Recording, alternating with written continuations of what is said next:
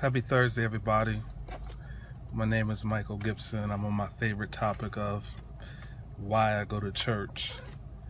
Part 55, the double nickel.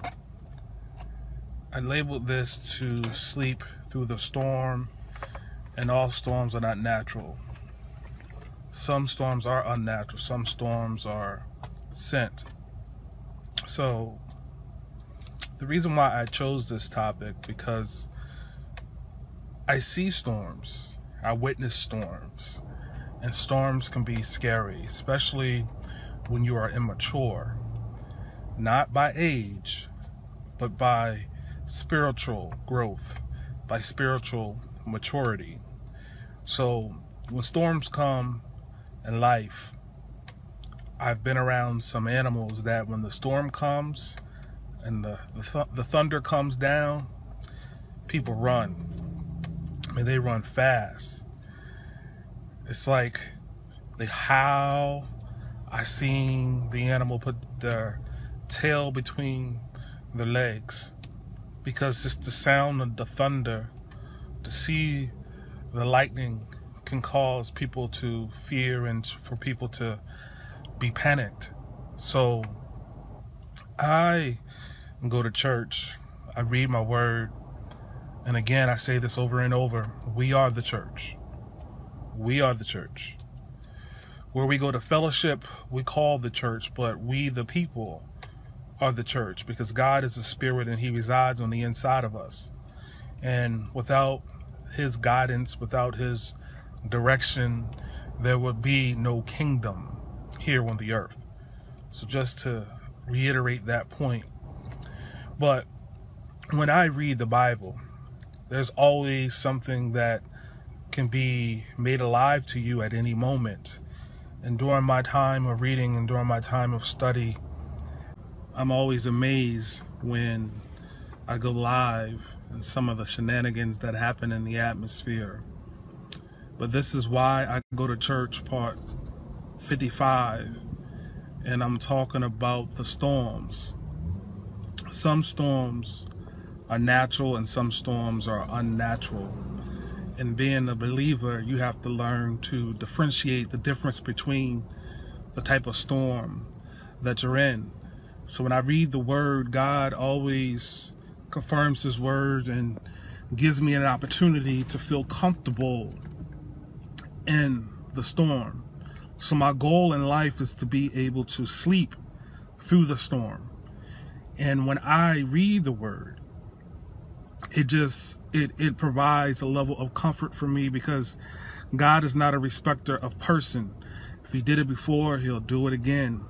So there's a passage in the Bible when God told his disciples, let us go to the other side. And when they got into the boat, a storm rose up, and it seemed like an unnatural storm had arose. And while they were in the storm, they began to get panicked.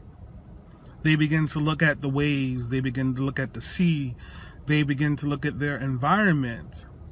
And they basically said, Rabbi, Master, have you left me here to die? That's what they were thinking. And they began to look for their master, and he was nowhere to be found. And the reason that he was nowhere to be found is because he was actually sleeping during the storm. I go to church because I want to have the ability to sleep during the storm. In order for you to be able to sleep during the storm, you must be able to recall the word that God spoke in your life. You must be in a position to recall that word. When God told his disciples that we were going to the other side, he was not in doubt. He was fully assured that they were going to go to the other side. And it's in that confidence in the word of God that you should be able to rise up and rest and sleep during your storm. And the reason why I said that some storms are natural and other storms are unnatural. In this case, if you read through the Gospels, you'll learn that there was a man on the other side of the shore that was full of a legion of devils. And in that legion of devils caused the storm. Because when God went to the other side, he actually freed the man that had the legion of devils. And that man began to publish or preach the word in Decapolis. Sometimes storms come because of the assignment that you are called to bring forth. Sometimes storms come to derail you, to sidetrack you, to push you off the thing that God told you to deliver. Sometimes the storm will come because you have a birth. You have something to birth in someone else. And when Jesus got to the other side, he freed the man from the hands of the enemy. And that man began to establish other churches from the word that Jesus had for him. And one thing that I find comforting is that when God gives you a word, when God gives you a vision, stand firm, stand fast, that vision shall come to pass. Don't let the waves move you. Don't let the storm move you. Don't let the thunder move you. Don't let the lightning move you. You have to know that your Creator, the one that sits and that sent his spirit to reside on the inside of you, that Creator, he is the one that hung the moon and the stars. He is the one that caused the sea to only go but so far. And when you recognize that the one that allows the sea to go but so far lives on the inside of you, you will begin to speak to your storms. You will be able to tell your storm, peace, be still. Because unnatural storms are usually formed by the hand of the enemy. They are formed by the hands of your enemy to keep you from doing the thing that God has called you to do. But when you understand that your enemy is just a footstool, you will begin to declare the word of God that he told you before you started out on the journey. Because as I said in this story, God told the disciples that they were going to go to the other side. So if God told you that you were going to accomplish something, that you were going to be something, that you are supposed to do something, rest assured on the promises of God. And don't let the unnatural storm derail you. You must speak to something, for something to happen. Your voice is the most powerful thing that you ever have, because your words are not just words. Your words are spiritual container. Your words contain power. Your words will call electrons, protons, and neutrons to move. Your words will actually cause things that don't think that they are alive to actually move.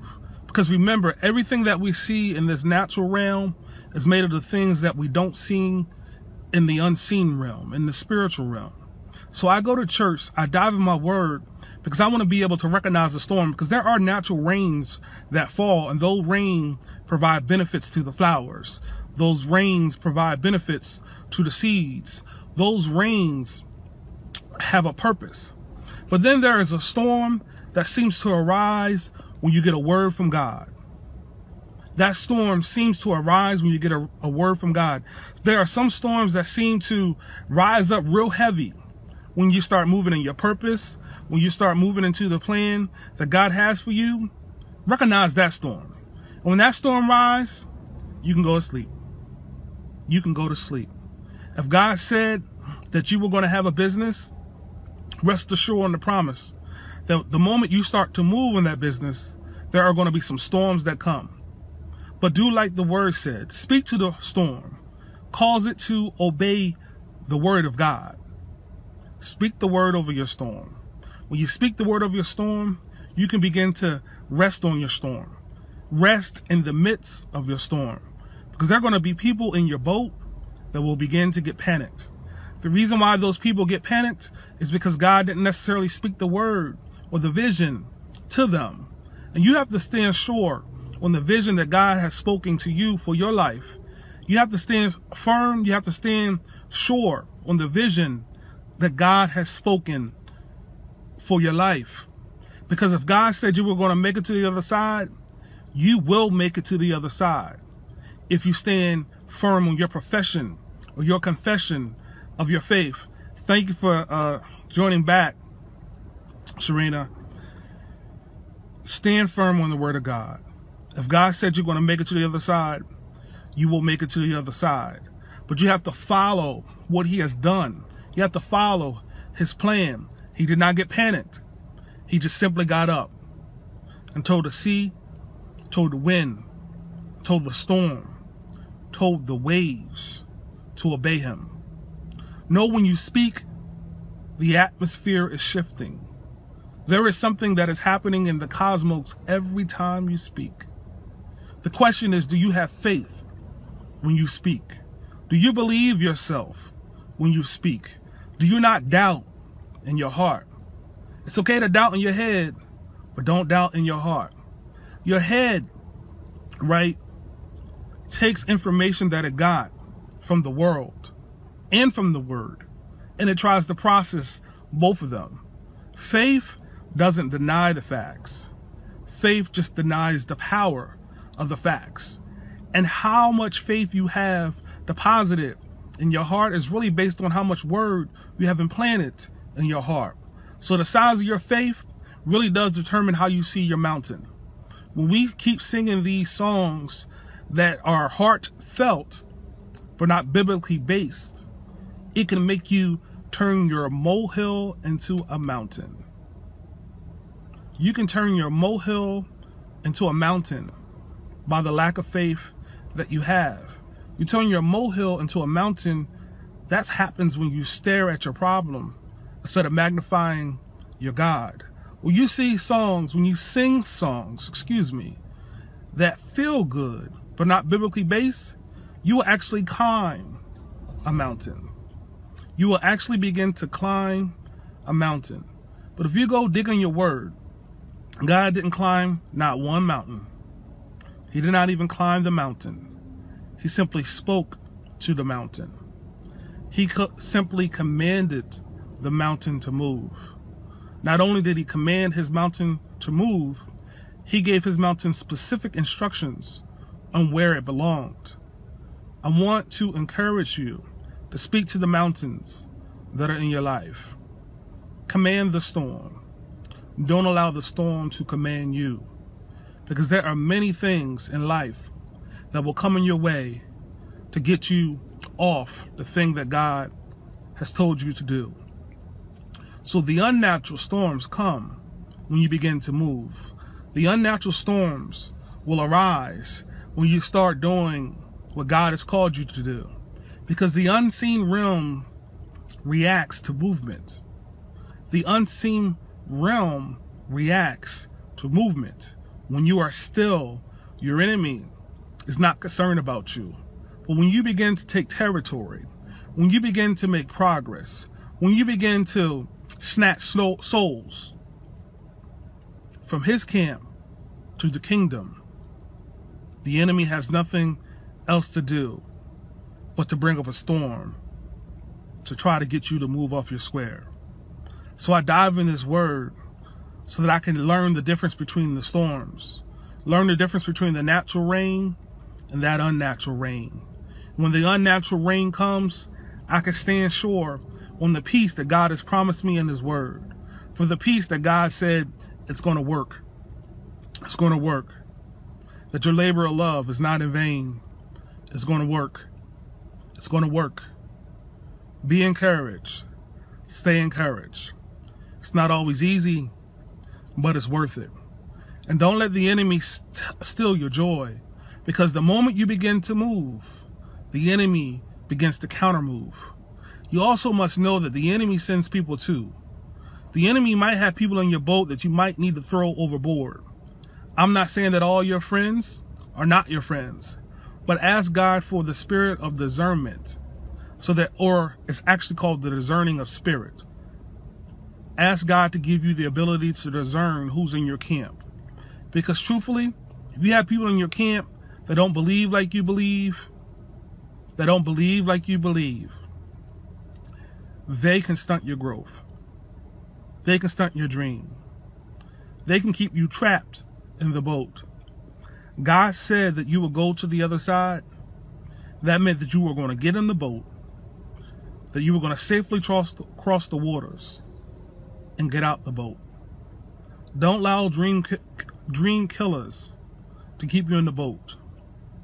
Don't allow dream killers to allow you to jump out of the boat into the river where you actually could die. The boat is not going to fall apart on you. Your dream is not going to fall apart on you.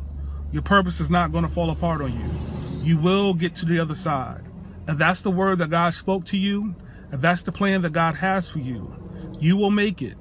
There are going to be some rough times. There are going to be some high waves. But just know the God that hung the sun, moon, and the stars, the God that actually commands the sea to tell it only can go but so far, that's the spirit that's inside of you. You are made in the image and the likeness of God. That means you have the same ability if you tap into his ability. Our whole goal in reading this word is so that we can tap into the ability of our Creator. Because our Creator gives us the ability to create by the words that we speak. We all have creative ability by the power of our words. And I want you to begin to get into the power of your words. So this is why I come on here every week to speak about why I go to church, because I'm learning to tap into my creative ability. I'm learning to be able to discern the difference between natural rain and unnatural rain. God actually wants us to reign, R-E, reign. God wants us to reign. But you can't reign when you don't know what to say in the middle of your storm. You can't reign when the people that actually are around you lose faith. Somebody got to hold on to God's unchanging hand. Somebody got to hold on to the faith that God has planted. Somebody got to believe the word that it will accomplish that what it was sent out to do. Somebody has to believe. And just getting back to my original point, when God told them that they were going to go to the other side, when they got to the other side, they actually delivered a man that had a legion of devils on the inside of him. They freed that man, or God freed that man. And when that man became freed, he actually established churches in other cities. Who are you supposed to free today? Who are you supposed to free today? Stand firm on the word. Hold fast to your dream. Hold fast to your purpose. Because someone's life is depending on you to get to the other side. If this message has blessed you, I pray that you share it out. This is Michael Gibson, and it's why I go to church. I go to church to discern the storm. I go to church to learn how to speak to the wind. I go to church that I can find out the promises of God are yes and amen. I go to church to discern who is the wolf in sheep's clothing. There are many, many, many reasons why I go. But the main reason why I go, because I know that my Redeemer liveth. I know that it was his blood that allows me to stand here today without shame or guilt. It is the wonder-working power of the blood of God.